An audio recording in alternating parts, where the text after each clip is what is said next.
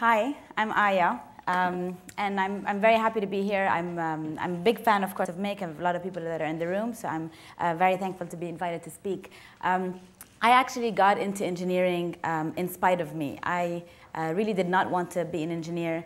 I was good in math and sciences, and so my family and my teachers said I owed it to myself to become an engineer. And so I hated every minute of it. My first interaction with hardware was studying this, the Z80, microprocessor architecture. It took us 2 semesters. It was very obscure. It was very difficult. It took a long time, and it made me hate every second of it. And I spent the next 3 years of engineering trying to get out and trying to go into design and to architecture. It wasn't until I went to the Media Lab at MIT for my master's that I noticed that actually there is a lot of power in being an engineer, a lot of creative power that comes with knowing hardware and knowing electronics well. But I started to get very interested in this idea of how do you make electronics accessible? How do you make electronics as easy to manipulate as other materials, as paper, as cardboard, as popsicle sticks, as Lego? And how do you really not only make it accessible to people who want to learn electronics, and there's a lot of tools that are out there today that do that, but how do you make it accessible to people who don't know they want to learn electronics, people who think they don't want to learn electronics, and particularly to the hardest group of all, which is kids. The reason I say the hardest group of all is kids is basically kids will give you 10 seconds before they decide whether or not you're worthy of their attention. And so I decided that the challenge was going to try to do this in 5 seconds. And over the past many years, it's over 4 years to date now, I've been developing Little Bits. The idea behind Little Bits is that they're electronic bricks. Each brick has one simple function: light, sound, sensors, motors, various other things. And they're color-coded. So blue is power, green is output, and all you have to do is snap them together with magnets. So it literally takes a few seconds to get started, and you don't program, you don't wire, you don't plug into a breadboard, and you can get started very, very quickly.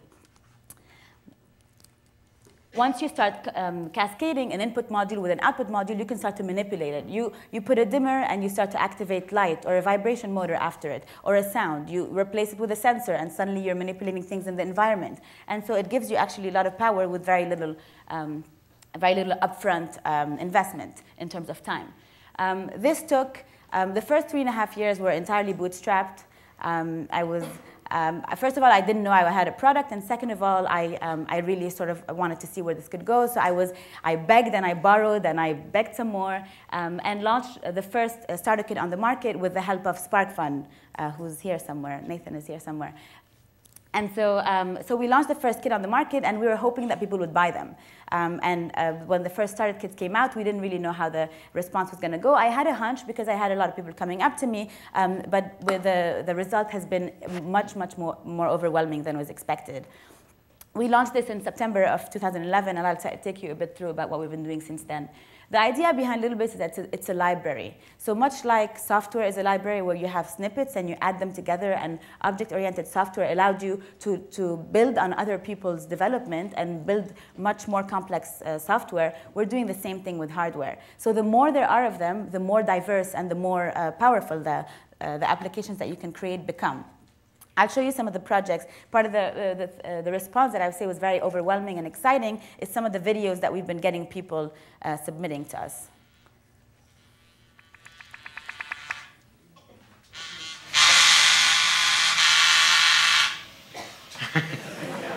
Do you like that? So we say that Little Bits is for 6 years and up. We don't recommend them for 3 years, for younger than 3 years old, because there's a choking hazard, and yet we've been getting videos from kids that are 2 years old and 1.5 years old sending us. So I don't condone it, but I like to show it off. What's the invention you had there?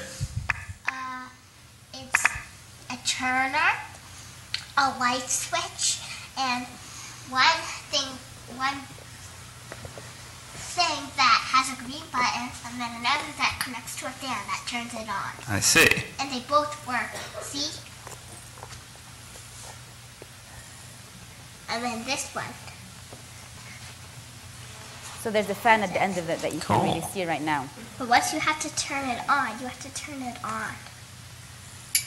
The thing that's really exciting is that because we're doing this really fast, we start to ambush kids into learning. And so it's really kind of this very covert process that we're going for. So this is, I don't have much time. I'm going to show you some of the more exciting stuff that you could do is when you start combining little bits with other materials. So this is a project that was made by a 6-year-old, Bella, that had no experience in electronics whatsoever. She has a pressure sensor in the tongue, 2 LEDs, a vibration motor in the Christmas bell, and a DC motor in the back. And basically, she calls it a naughty cat. So there's a bunch of videos that you can see online.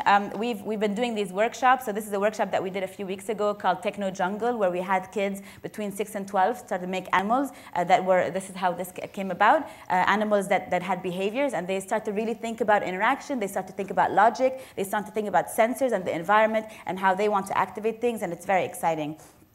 We now went from having just 1 kit to now having over 30 products, including two different kits and about 28 different modules.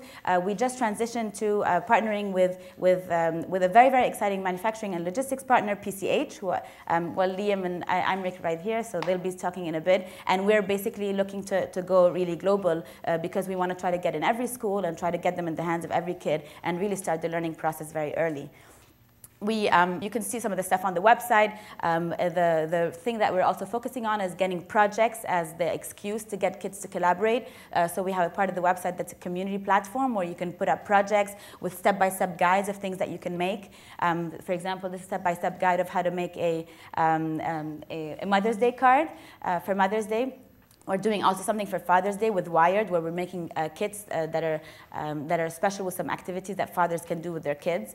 And we have something exciting on the website, which is a page where you put up ideas for dream bits that you'd like. So this really sort of helps the kids to start imagine what are the things that are possible and really break out of this behavior that is only about consuming electronics and really start to imagine them. So anything from a fart alarm, to a penguin finder, to a triple-axis accelerometer, to a temperature sensor that senses when a mother came into the room. All sorts of different things, and we're excited to start building at least some of the feasible ones and get kids excited into the process. So we're going to be at Maker Faire, and we're going to be running workshops, so I invite you all to come see us, and thank you.